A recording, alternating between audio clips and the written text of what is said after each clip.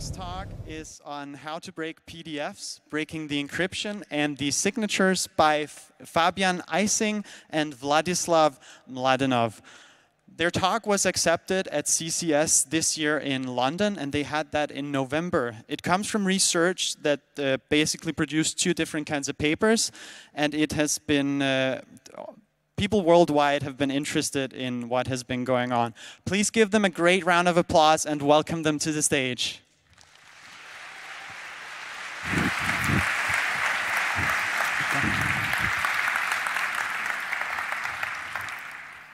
So, can you hear me? Yeah, perfect. Okay, now you can see the slides. My name is Vladislav Mladenov, or just Vladi if you have some questions to me, and this is Fabian. And we are allowed today to talk about how to break PDF security, or more special, about how to break the cryptography operations in PDF files. We are a large team from University in Bochum, Münster, and Hackmanit GmbH. So, as I mentioned, we will talk about cryptography in PDF files. Does it work?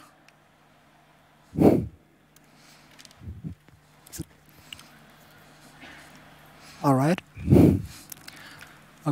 Okay. Let's try that again. Okay. Perfect. This talk will consist of two parts. The first part is about digitally signed PDF files and how can we recognize such files. If we open them, we see the information regarding that the file was signed and all verification procedures were valid, and more information regarding the signature validation panel and information about who signed this file. This is the first part of the talk, and I will present about this topic. And the second part is regarding PDF encrypted files and how can we recognize such files. If you try to open such files, the first thing you see is the password prompt, and after entering the correct password, the file is decrypted and you can read the content within this file. If you open it with Adobe, additional information regarding if this file is secured or not is displayed further. And this is the second part of our talk, and Fabian, we will talk how can we break the PDF encryption. So, before we start with the attacks on signatures or encryption, we first need some basics. And after 6 slides, you will be expert regarding PDF files and you will understand everything about it. But maybe it's a little bit boring, so be patient. There are only 6 slides. So the first is quite easy. PDF files are, the first specification was in 1993, and almost at the beginning, PDF cryptography operations like signatures and encryption was already there. The last version is PDF 2.0, and it was released in 2017. And according to Adobe, 1.6 billion files are on the web, and perhaps more exchange beyond the web. So basically, PDF files are everywhere, and that's the reason why we considered this topic and tried to find or to analyze the security of the features. If we have some very simple file and we open it with Adobe Reader, the first thing we see is, of course, the content, hello world in this case, and additional information regarding the focused page and how many pages this document has. But what would happen if we don't use a PDF viewer and just use some text editor? We used the Notepad++ to open and later manipulate the files. So I will zoom this file, and the first thing we see is that we can read it. Perhaps it's quite funny, and but we can still extract some information of this file. For example, some information regarding the pages, and here you can see the information that one page, the PDF file consists of one page. But more interesting is that we can see the content of the file itself. So the lessons we learned is that we can use a simple text editor to view and edit PDF files. And for our attacks, we used only this text editor. So let's go to the details. How PDF files are structured and how they are processed. PDF files consist of 4 parts: header, body, and body is the most important part of the PDF files. The body contains the entire information presented to the user, and 2 other sections, exref section and trailer. Very important thing about processing PDF files is that they are processed not from the top to the bottom, but from the bottom to the top. So the first thing the PDF viewer analyzes or processes is the trailer. So let's start doing that. What information is stored in this trailer? Basically, there are 2 very important informations. On the first side, this is the information, what is the root element of this PDF, so which is the first object which will be processed. And the second important information is where the exref section starts. It's just a byte offset pointing to the position of these exref sections within the PDF file. So this pointer, as mentioned before, points to the exref section. But what is the exref section about? The exref section is a catalog pointing or holding the information where the objects defined in the body are contained, or the byte positions of these objects. So, how can we read this weird exref section? The first information we extract is that the first object which is defined here is the object with the ID 0, and we have 5 further elements or objects which are defined. So the first object is here. The first entry is the byte position within the file. The second is its generation number, and the last character points if this object is used or not used.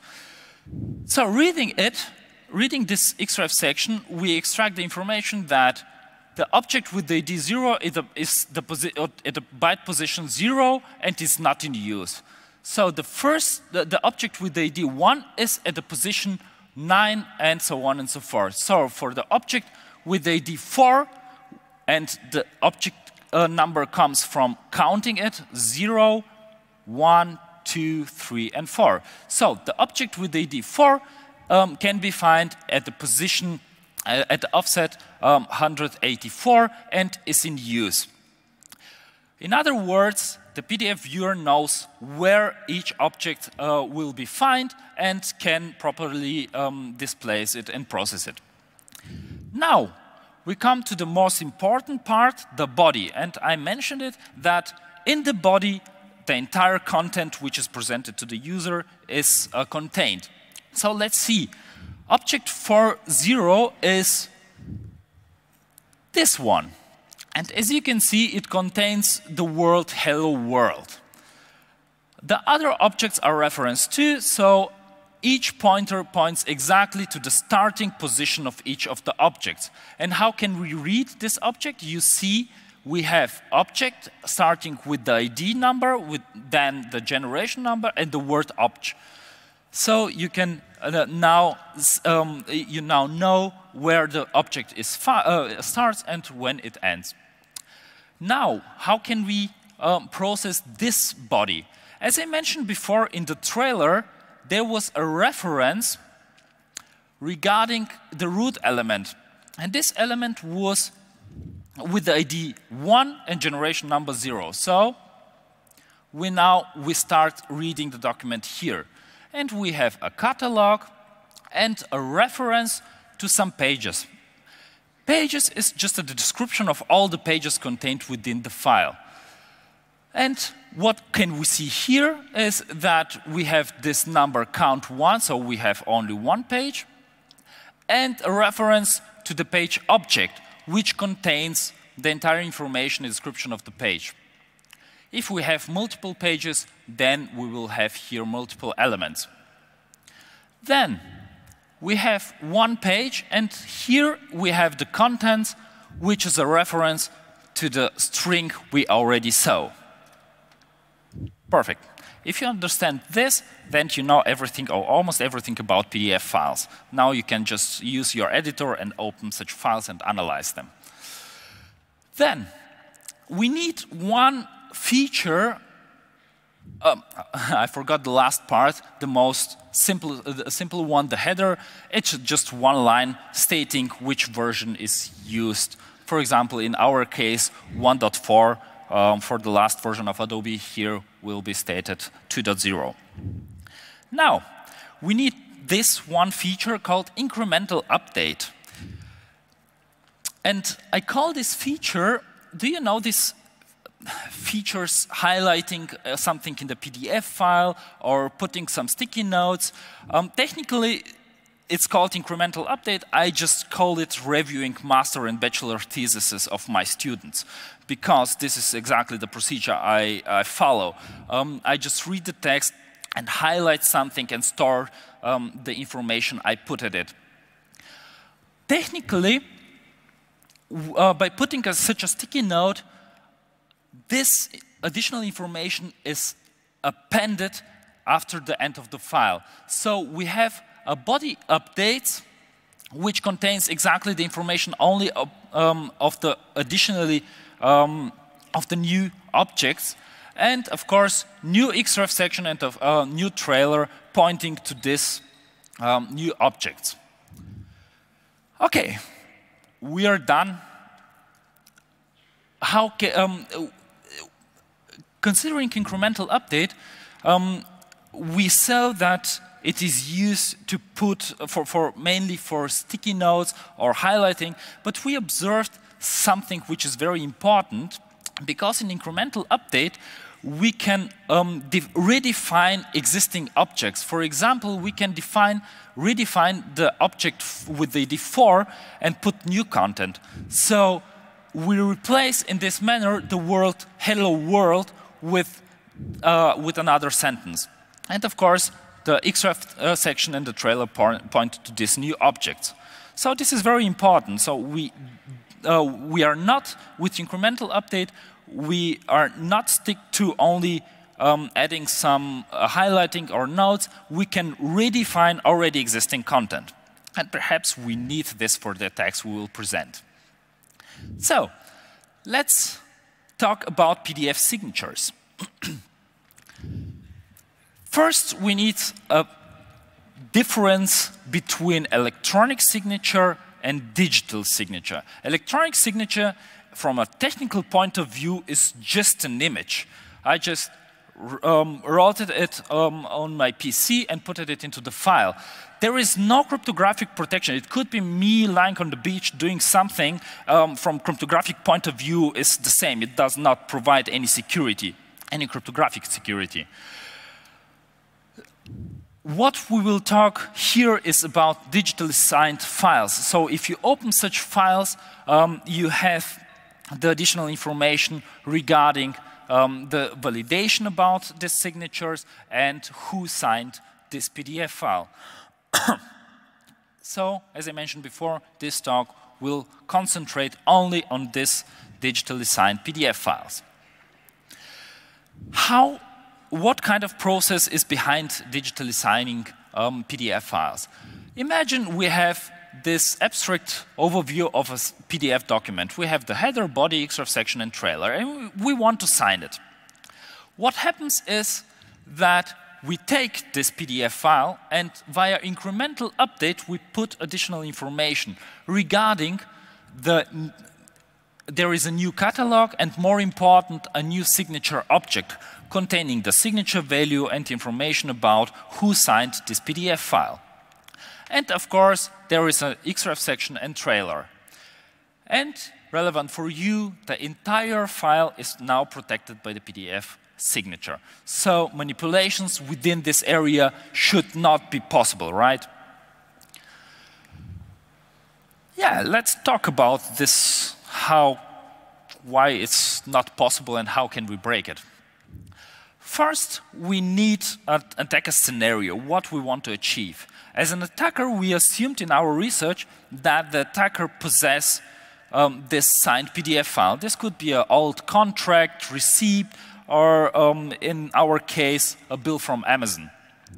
And if we open this file, the signature is valid, so everything is green, no warnings are thrown, and everything is fine. What we try to do is to take this file, manipulate it somehow, and then send it to the victim.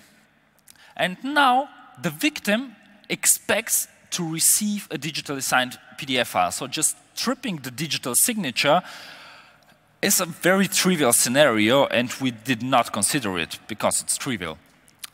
We considered that the victim expects to see that there is a signature and it is valid, so no warnings are thrown, and the entire left side is exactly the same from the normal behavior. But on the other side, the content was exchanged, so we manipulated the receipt and exchanged it with another content. The question is now, how can we do it on a technical level? And we came up with 3 attacks, incremental saving attacks, signature wrapping, and universal signature forgery, and I will now introduce the techniques and how these attacks are working. The first attack is the incremental saving attack. So I mentioned before that via incremental saving or via incremental updates, we can add and remove and even redefine already existing objects. And the signature still stays valid. Why is this happening?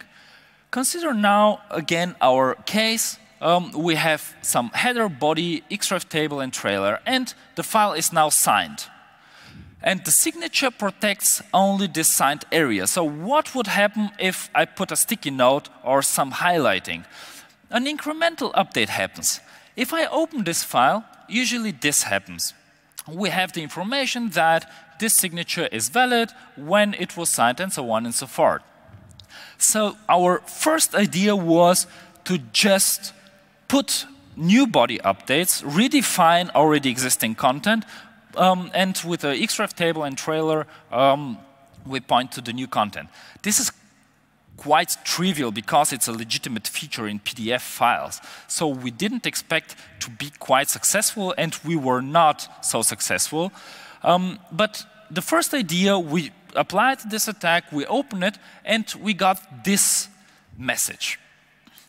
So it's kind of weird message because an experienced user sees valid, but the document has been updated, and you should know what does this exactly means. But we did not consider this attack as a successful because the warning is not the same, or the status of the signature validation is not the same. So what we did is to evaluate this first against this trivial case against all the viewers we have, and LibreOffice, for example, was vulnerable against this trivial attack. This was the only viewer which was vulnerable against this trivial variation. But then we asked ourselves, okay, the other viewers are quite secure, but how do they detect these incremental updates? And from developer point of view, the laziest thing we can do is just to check if another xref table and trailer were added after the signature was applied. So we just put our body updates, but just deleted the other 2 parts. This is not a standard compliant PDF file. It's broken. But our hope was that the PDF viewer fix this kind of stuff for us, and that these viewers are error tolerant. And we were quite successful because the verification logic just checked, is there an xref table and trailer after the signature was applied? No, okay, everything is fine, the signature is valid, no warning was thrown. But then the application logic saw that incremental updates were applied and fixed this for us and processed this body updates, and no warning was thrown. Some of the viewers required to have a trailer. I don't know why, it was a black box testing, so we just removed the extract table, but the trailer was there, and we were able to block further PDF viewers. The most complex variation of the attack was the following. We had the PDF viewers checked if every incremental update contains a signature object. But they did not check if this signature is covered by the incremental update. So we just copy-pasted the signature which was provided here, and we just forced the PDF viewer to validate this signed content twice. And still our body updates were processed. And for example, Foxit or master PDF were vulnerable against this type of an attack. So the evaluation of our attacks, we consider it as part of our evaluation 22 different viewers, among others Adobe with different versions, Foxit, and so on. And as you can see, 11 of 22 were vulnerable against incremental saving, so 50%. And we were quite surprised because we saw that the developers saw that incremental updates could be dangerous regarding the signature validation, but we were still able to bypass their considerations. We had a full signature bypass means that there is no possibility for the victim to detect the attack. A limited signature bypass means that the victim, if the victim clicks on at least one additional window and explicitly wants to validate the signature, then the viewer was vulnerable. But the most important thing is by opening the file, there was a status message that the signature validation and all signatures are valid. So this was the first layer, and the viewers were vulnerable against this. So let's talk about the second attack class. We called it signature wrapping attack, and this is the most complex attack of the all three classes. And now we have to go a little bit into the details how PDF signatures are made. So imagine now we have a PDF file, we have some header and the original document. The original document contains the header, the body, the xref section, and so on and so forth. And we want to sign this document. Technically, again, an incremental update is provided. And we have a new catalog here. We have some other objects, for example, certificates and so on, and the signature objects. And we will now concentrate on this signature object because it's essential for the attack we want to carry out. And the signature object contains a lot of information, but we want for these attacks only two elements are relevant: the contents and the byte range. The contents contains the signature value. It's a PKCS7 container containing the signature value and the certificates used to validate the signature. And the byte range. The byte range contains 4 different values. And how these values are being used. The first two, A and B, define the first signed area. And this is here from the beginning of the document until the start of the signature value. Why we need this? Because the signature value is part of the signed area, so we need to exclude the signature value from the document computation. And this is how the byte range is used.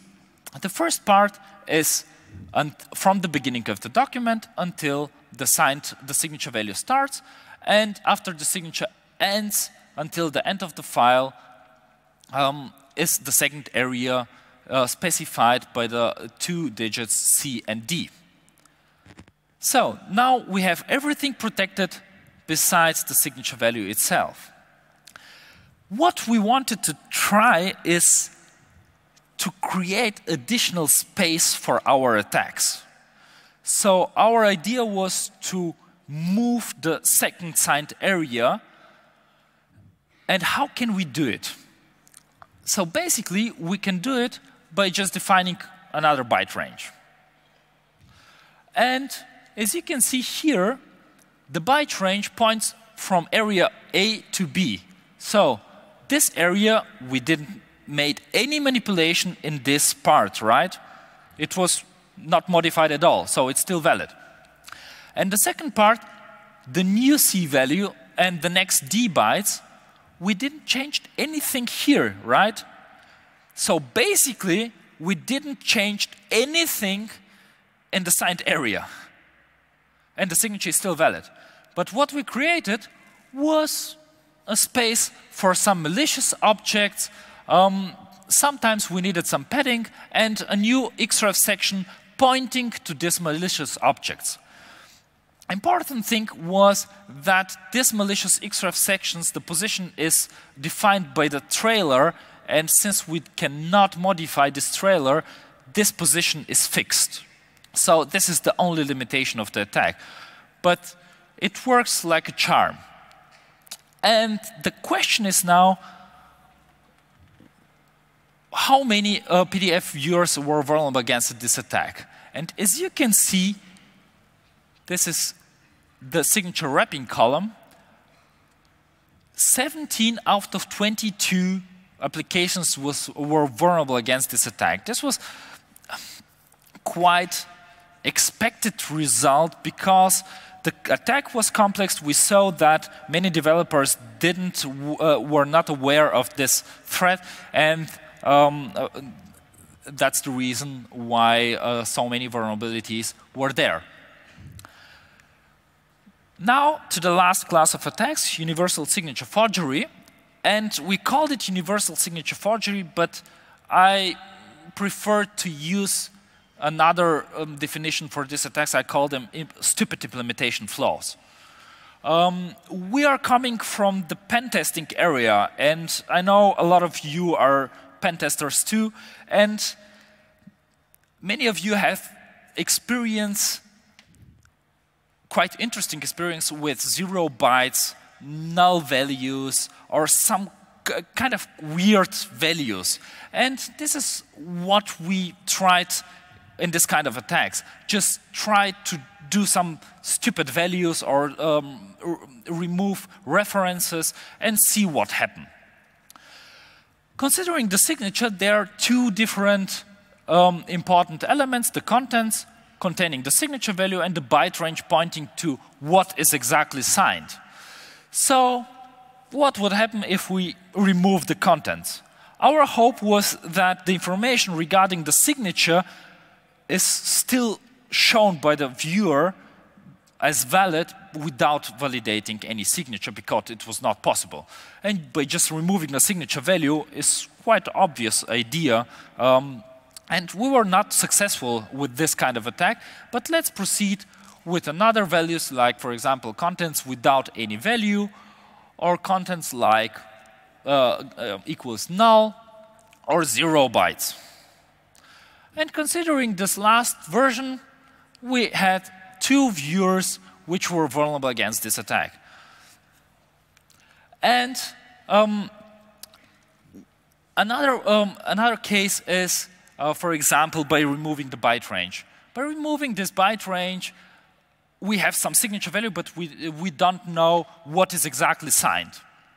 So we tried this attack, and of course, byte range without any value, or null bytes, or byte range with a minus or negative negative numbers. And usually this last crashed a lot of viewers.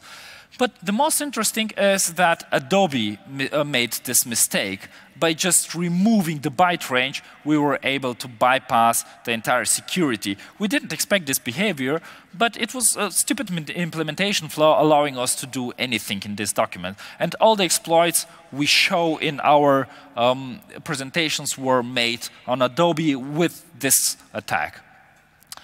So let's see what were the results of this attack. As you can see, only 4 of 22 viewers were vulnerable against this attack, and only Adobe Unlimited.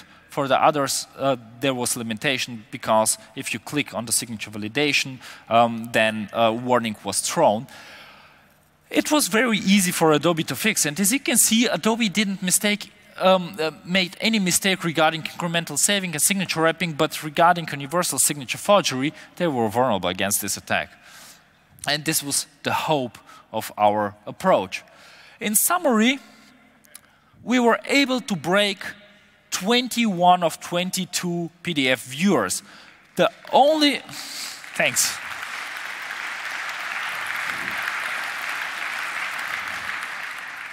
The only secure PDF viewer is Adobe 9, which is deprecated and has remote code execution. The only users allowed to use them or are using it are Linux users, because this is the last version available for Linux. And that's the reason why you consider it. So, I'm done with the talk about PDF signatures, and now Fabian can talk about PDF encryption. Thank you. Yes.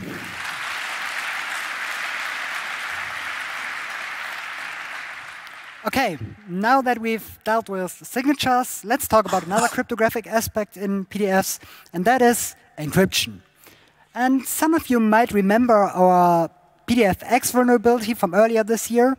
It's, of course, an attack with a logo, and it presents 2 novel attack techniques targeting PDF encryption that have never been applied to PDF encryption before. So one of them is the so-called direct exfiltration, where we break the cryptography without even touching the cryptography. So no ciphertext manipulation here. The second one are the so-called malleability gadgets, and those are actually targeted modifications of the ciphertext of the document. But first, let's take a step back and let's again take some keywords in. So PDF uses IS. Okay, well, IS is good. Nothing can go wrong, right? So let's go home. Encryption is fine. Well, of course, we didn't stop here, but we took a closer look. So they use CBC mode of operation, so cipher block chaining. And what's more important is that they don't use any integrity protection. So it's unintegrity protected IS CBC. And you might remember this scenario from the attacks against encrypted emails, so against OpenPGP and S-MIME. It's basically the same problem. But first, who actually uses PDF encryption, you might ask? For one, we found some local banks in Germany use encrypted PDFs as a drop-in replacement for S-MIME or OpenPGP because their customers might not want to deal with the setup of encrypted email. Second one were some drop-in plugins for encrypted email as well. So there are some companies out there that produce a product that you can put into your Outlook, and you can use encrypted PDF files instead of encrypted email. We also found that some scanners and medical devices were able to send encrypted PDF files via email. So you can set a password on that machine, and they will send the encrypted PDF via email, and you have to put in the password some other way. And lastly, we found that some governmental organizations use encrypted PDF documents. For example, the US Department of Justice allows for the sending in some claims via encrypted PDFs. And I have exactly no idea how they get the password, but at least they allow it. So as we are from academia, let's take a step back and look at our attacker model. So we've got Alice and Bob. Alice wants to send a document to Bob. And she wants to send it over an unencrypted channel or a channel she doesn't trust. So, of course, she decides to encrypt it. Second scenario is they want to upload it to a shared storage, for example, Dropbox or any other shared storage. And, of course, they don't trust this storage, so again, they use end-to-end encryption. So let's assume that this shared storage is indeed dangerous or malicious. So Alice will, of course, again upload the encrypted document to the attacker in this case. We'll perform some targeted modification of that. And we'll send the modified document back to Bob, who will happily put in the password because from his point of view, it's undistinguishable from the original document. And the original plaintext will be leaked back to the attacker, breaking the confidentiality. So let's take a look at the first attack on how we did that. That's the direct exfiltration, so breaking the cryptography without touching any cryptography, as I like to say. But first, encryption in a nutshell, PDF encryption. So you have seen the structure of a PDF document. There's a header with a version number. There's a body where all the interesting objects live. So there's our confidential content that we want to actually exfiltrate as an attacker. And finally, there's the Xref table and the trailer. So what changes if we decide to encrypt this document? Well, actually, not a whole lot. So instead of the confidential data, of course, there's now some encrypted ciphertext. OK. And the rest pretty much remains the same. The only thing that is added is a new value in the trailer that tells us how to decrypt this data again. So there's pretty much of the structure left unencrypted. And we thought about, why is this? And we took a look at the standard. So this is an excerpt from the PDF specification. And I've highlighted the interesting parts for you. Encryption is only applied to strings and streams. Well, those are the values that actually can contain any text in a document. And all other objects are not encrypted. And that is because, well, they want to allow random access to the whole document. So no parsing the whole document before actually showing page 16 of an encrypted document. Well, that seems kind of reasonable. But that also means that the whole document structure is unencrypted, and only the streams and strings are encrypted. This reveals a lot of information to an attacker that he or she shouldn't have, probably. That's, for one, the number and size of pages. That's the number and size of objects in the document. And that's also including any links, so any hyperlinks in the document that are actually there. So that's a lot of information an attacker probably shouldn't have. So next we thought, maybe we can do some more stuff. Can we add our own unencrypted content? And we took a look at the standard again and found that there are so-called crypt filters, which provide finer granularity control of the encryption. This basically means, as an attacker, I can change a document to say, hey, only strings in this document are encrypted, and streams are unencrypted. That's what the identity filter is for. I have no idea why they decided to add that to a document format, but it's there. So that means there's support for partial encryption. And that means attackers' content can be mixed with actual encrypted content. And we found 18 different techniques to do that in different readers. So there's a lot of ways to do that in the different readers. So let's have a look at a demo. So we have this document, this encrypted document. We put in our password and get our secret message. We now open it again in a text editor. We see in object 40 down here, there's the actual ciphertext of the object, so of the message. And we see it's IS encrypted with a 32-byte key, so it's IS 256. OK, now we decide to add a new object that contains, well, plain text. And, well, we simply add that to the contents array of this document. So we say, display this on the first page, save the document, reopen it, and we'll put in our password. And, oh well, this is indeed awkward. OK, so now we have broken the integrity of an encrypted document. Well, you might think maybe they didn't want any integrity in their encrypted files. Maybe that's a use case people have. I don't know. But we thought maybe we can somehow exfiltrate the plaintext this way. So again, we took a step back and looked at the PDF specification. And the first thing we found were so-called submit form actions. And that's basically the same as a form on a website. you can put in data. You might have seen this in a contract, in a PDF contract, where you can put in your name and your address and so on and so on. And the data that's saved inside of that is saved in strings and streams. And now remember, that is everything that is encrypted in a document. And of course, you can also send that back to an attacker, or, well, to a legitimate use case, of course, via clicking a button. But clicking buttons is pretty lame. So we again looked at the standard and found the so-called open action. And that is an action, for example, submitting a form, that can be performed upon opening a document. So how might this look? This is how a PDF form looks, already with the attack applied. So we've got an URL here that is unencrypted because all strings in this document are unencrypted. And we've got the value, object 2.0, where the actual encrypted data lives. So that is the value of the form field. And what will happen on the attacker side as soon as this document is opened? Well, we'll get a post request with the confidential content. Let's have a demo. Again, we have this document. We put in our password. It's the original document you have already seen. We reopen it in a text viewer, or a text editor. Again, see it's encrypted. And we decide to change all strings to the identity filter. So no encryption is applied to strings from now on.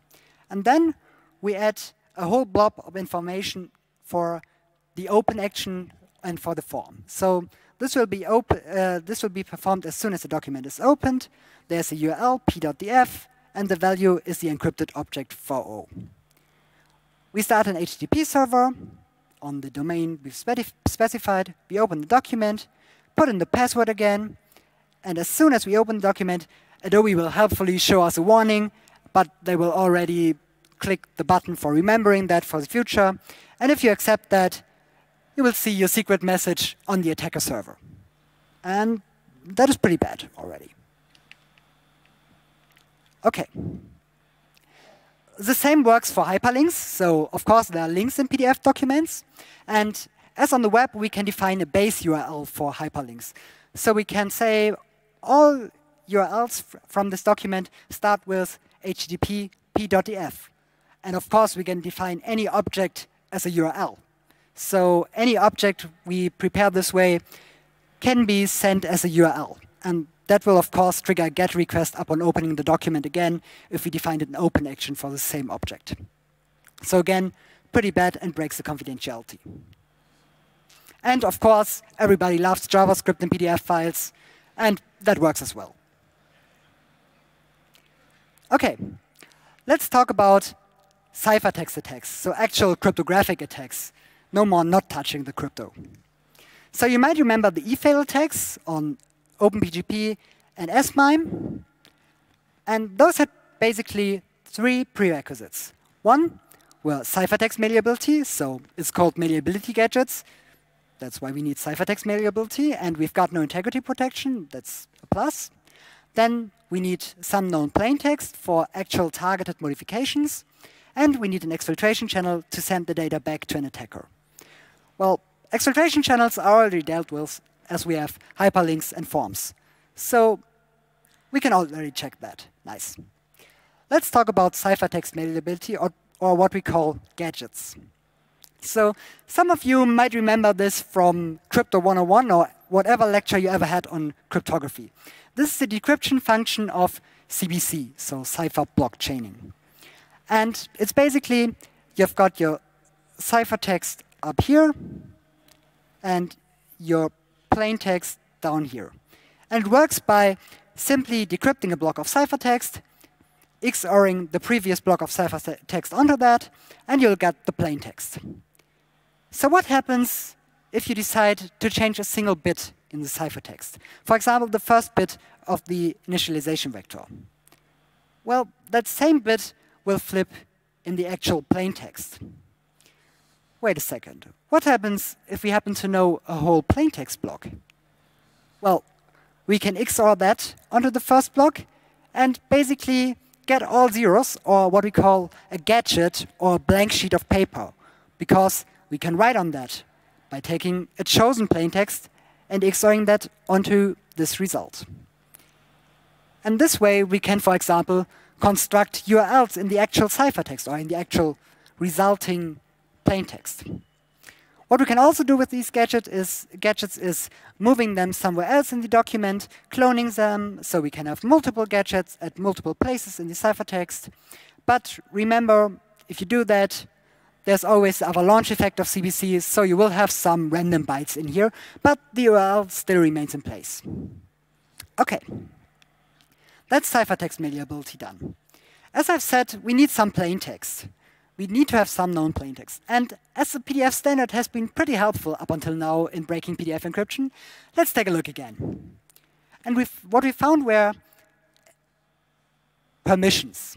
So a PDF document can have different permissions for the author and the user of the document. This basically means the author can edit the document, and the users might not be able to do that. And of course, people started to change with that started to tamper with that value if it was left unencrypted. So in the newest version, it was decided this should be encrypted as a 16-byte value. So we've got 16 bytes. How do they look? Well, at first, we need room for extension. We need lots of permissions. Then we put 4 bytes of the actual permission value that is also in unencrypted form in the document. Then we need 1 byte for encrypted metadata. And for some reason, we need some acronym ADB. I'll leave it to you to figure out what that stands for. And finally, we've got 4 random bytes, because we have to fill up 16 bytes, and we have run out of ideas. OK, we take all of that, encrypt it, and oh well, we know a lot of that. And that is basically known plaintext by design, which is bad. Let's look at how this looks in a document. So you see the perms value, I've marked it down here. That is the actual extended value I've shown you on the last slide. And above that, you see the unencrypted value that's inside this perms value, so the -4 in this case. It's basically a bit field. On the right side, you see the actual encrypted contents.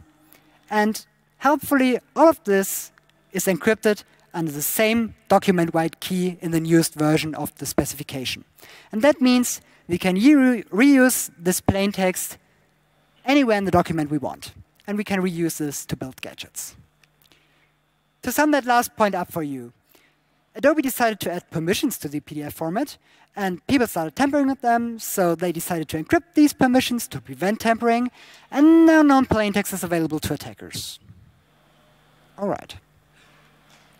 So that's basically all of the prerequisites done. And let's again have a demo.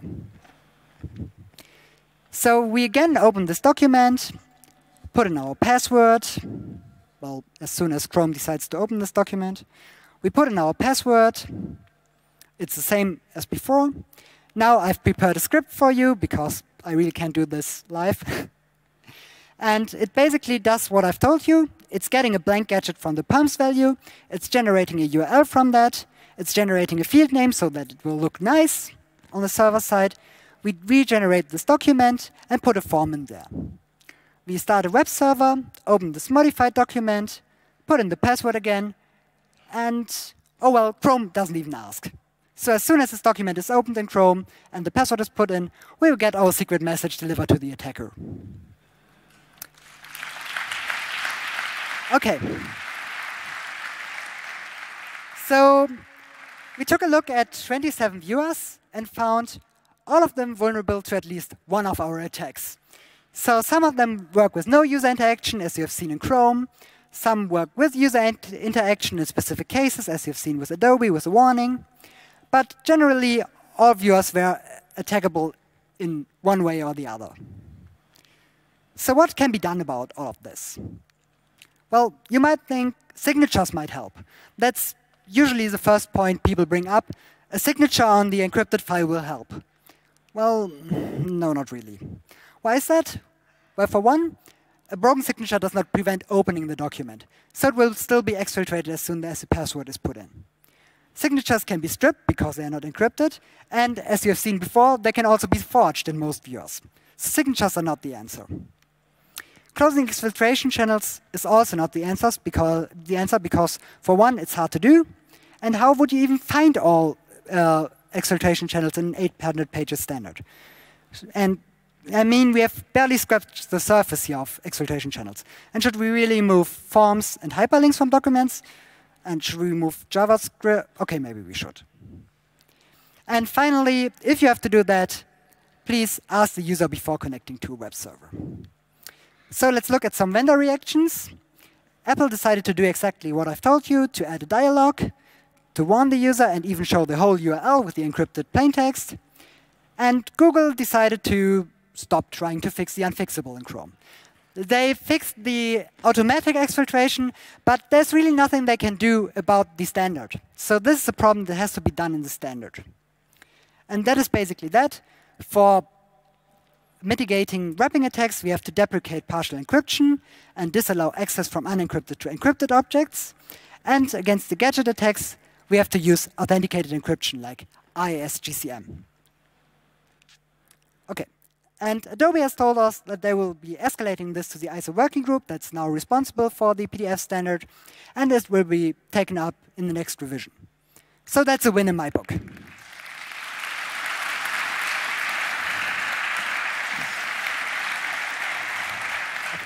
Thank you so much, guys. That was really awesome. Please queue up by the microphones if you have any questions. We still have some time left for Q&A.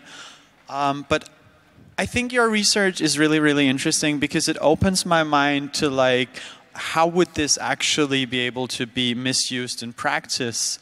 Like, and I don't know, like, what's your take? I guess since you've been working so much with this, you must have some kind of idea as to what devious things you could come up with. I mean, it's still an attacker scenario that requires a lot of resources and a very motivated attacker. So this might not be very important to the normal user. Let's be real here. So most of us are not targeted by the NSA, I guess. So you need an active attacker, an active man in the middle to actually perform these attacks. Great, thank you. And then I think we have a question from microphone number 4, please. Yes. You said that the next standard might have a fix. Do you know a time frame on how long it takes to build such a standard? Well, no, we don't really know. We have talked with Adobe, and they told us they will show the next version of the standard to us before actually releasing that, but we have no time frame at all for them. OK, thank you. Thank you. Microphone number 5, please. Thank you for the very interesting talk. You showed in the first part that the signature has like these 4 numbers with the byte range. And why is this like 4 numbers not part of the signature? Is there a technical reason for that? Because the byte offset is predictable. It is. The byte range is protected by the signature, but we just defined the second one and just moved the signed one to be validated later. So there are 2 byte ranges. Okay. But only the first one, the manipulated one, will be processed. Thank you. Thank you so much. Microphone number 4, please. Oh, this is way too high for me. OK. I have an answer and a question for you. You mentioned during the talk that you weren't sure how the Department of Justice distributes the passwords for encrypting PDFs. The answer is in plain text in a separate email, or as the password of the week, which is distributed through various means. That is also what the Department of Homeland Security does, and the military is somewhat less stupid. As a question, I have roughly a ½ terabyte of sensitive PDFs that I would like to scan for your attack and also for redaction failures. Do you know of any fast, feasible ways to scan documents for the presence of this kind of attack? I don't know of any tools, but I mean, scanning for the gadget attacks is actually possible if you try to do some entropy detection. So because you reuse ciphertext, you will have less entropy in your ciphertext, but that's pretty hard to do. Direct exfiltration should probably be detectable by scanning simply for words like identity or the other 18 different techniques that we provided in the paper. But I don't know of any tools to do that automatically. Thank you. Great, thank you. And microphone number 2, please. Thank you for a very interesting presentation. I have one suggestion and one question. For the mitigation scheme, if you simply run your PDF reader in a virtual machine that's firewalled away, so your firewall will alert you to anybody going out.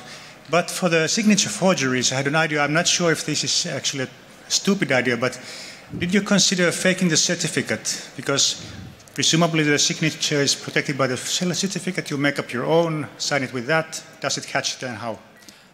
We consider it, but not in this paper.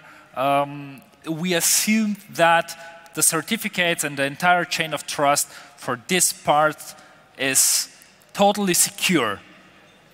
It was just an assumption to just concentrate only on attacks we already found. So perhaps there will be further research provided by us in the next months and years. We might just hear more from you in the future. Thank you so much. And now, questions from the internet, please. I have 2 questions to the first part of your talk from the internet. The first one is, you mentioned a few reactions, but can you give a bit more detail about your experience with vendors while reporting these issues? Yeah, for the first time we started, we asked the CERT team from BSI, Bund, to help us because there were a lot of affected vendors and we were not able to provide the support in a feasible way. So they supported us the entire way. We first created a report containing the exact description of the vulnerabilities and all the exploits. Then we distributed it to the BSI and they contacted the vendors and just proxied the communication. And there was a lot of communication, so I'm not aware of the entire communication, but only about the technical stuff where we were asked to just retest the fix and so on. So there was a reaction from Adobe, Foxit, and a lot of viewers reacted on our attacks and contacted us. But not everybody. Thank you so much. Unfortunately, that's the only time that we have available for questions today. I think you guys might stay around for a couple of minutes, just if someone has any more questions. Fabian Eising and Vladislav Mladenov, thank you so much. It was very interesting. Please give them a great round of applause. Thank you.